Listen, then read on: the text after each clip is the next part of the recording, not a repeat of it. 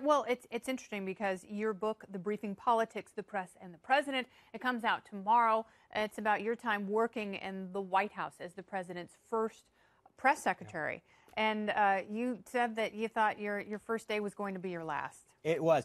I'm not sure if anyone saw it, but it was rather epic. I went out and it's become the butt of a ton of jokes, and I thought I knew what the president wanted me to do, and I misread him. I thought I had a handle on the tone and the tenor and the words that he wanted me to use, and that was a day that if I could pick one day to do over everything, that would be at the top of the list. What would you have said differently?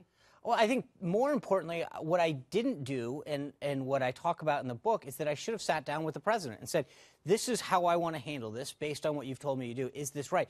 I learned to do that, and I talk about it in the book, that I learned that he is very precise with how he wants things phrased, the tone and tenor of how to then, subsequently how you say those words. Mm-hmm. And initially I assumed, okay, I got this. I had seen him on the campaign. We had interacted. We had done some other media interviews where I'd watched him. I thought, okay, I have an idea of what he wants. Yes. What I learned more than anything, and I think it's a good principle going forward with any principle, is check with them. Make sure you understand that you've got your marching order straight. And I from day one, learned a very valuable lesson that unfortunately was very, very high profile at the same time, which was I should have made sure that I knew what he wanted me to communicate and how he wanted it communicated. How important is the book to changing the perception and the legacy that you have right now? Well, it depends on who you are. It walks through everything. How this kid from Rhode Island, from a non-political family, got to stand at the podium of the White House. And it's a very unique journey. It's sort of my own American dream, if you will. Like, I took photos outside the White House. I never thought I'd get a tour of it, never mind work in it. And I got a front row seat to history. But the campaign, the time at the RNC that I spent, the 6 years there and what we built as a party under Chairman Priebus, the campaign, the transition, the debates, the convention. I mean, there's stuff in this book that I think when you read it, you go, oh, my God, I forgot about that. And now here's the behind-the-scenes story of what was going on at the convention. So for me, it gave an opportunity to talk about that. And then obviously the first 6 months in the White House were very historic. But it's chaotic? Yeah, absolutely chaotic. So was Michael Wolff's depiction of the White House accurate? Not in almost a lot of cases, it was unbelievably overblown. There was a lot of inconsistencies. It's not a chaotic place, but in the broader sense of walking in and you don't see people running down. It's not like television. Yeah. But was there a lot to get done? I mean, even the New York Times early on describes it as saying, no one can deny that the president's hit the ground running and kept up a hectic pace. We were going 100 miles an hour, and we didn't have a ton of folks put in key positions at the time. So, yeah, it was chaotic and hectic, but it was also we were getting things done. What's interesting is I don't think that there's enough perspective right now to really encapsulate what this presidency means. Right. It is all so odd and so unlike anything we've ever seen. Correct. But what's very helpful is having these firsthand accounts of people like you. Thank you. That will be able to put together. And it's interesting because people who have left the White House are very candid about the people there they don't like.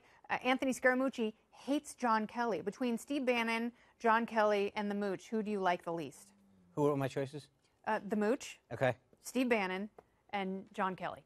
I have tremendous respect for General Kelly and his service to this country. Steve is someone that I've gotten to know over the last couple of years. He's a friend. I have nothing personal against Anthony, and I write about it in the book. I don't know him that well. I didn't think he was a good fit for the job, but I don't know him, and I have no personal animus against him. I don't think I do for many people. That's not really the way I live my life. But I think the one thing that is somewhat unique to your point is that I'm the only one so far that was part of the campaign, that was part of the transition, that was part of that first 6 months of the White House, and can kind of show you that entire arc, what it was like. Did you think Paul Manafort was a scumbag? I didn't know Paul well. I think what I've come to know of him, there's clearly a lot of shadiness to him. Mm-hmm. But Paul, look, we were going into a convention with a bunch of never-Trumpers. There was a movement afoot to potentially try to put other people in nomination, which would have never resulted in anything but a delay in the inevitability of Donald Trump as our candidate. And Paul had been doing conventions and counting delegates since the 70s with Ford and Dole and Reagan. And for what he did at the time, he was probably the most qualified person for that task. But I obviously did not know. Did anyone raise red flags about? No. We were going a million miles an hour. Gosh. And it was basically I still can't believe the lack of vetting on that campaign for some of the people who weren't. Well, and again, it's also, I mean, like I said, you're going 100 miles an hour. You don't have a ton of people. Remember, the campaign, and I write about this in the book, at that time was frankly, understaffed. Yes. And so the idea that you sit back... Is it because everyone assumed that he wasn't going to win? I think, no, not at all. I think it's because this campaign was uniquely driven by the candidate. Mm-hmm. I mean, this was not... I talk about it in this one sense. This will give you the one example that I think is most poignant.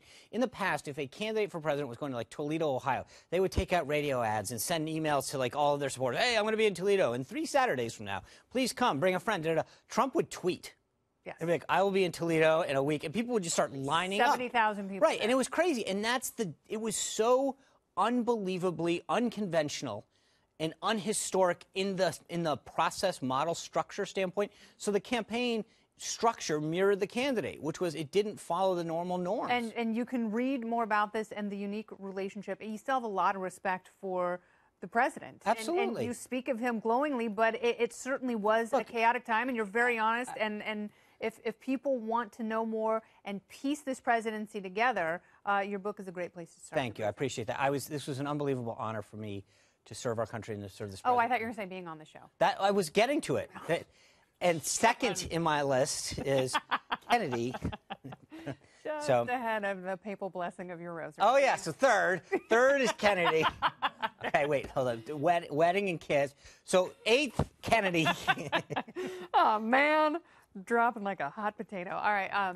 Thank you so much. Thanks for having me. Congratulations on the book. Thank you very much. Very good.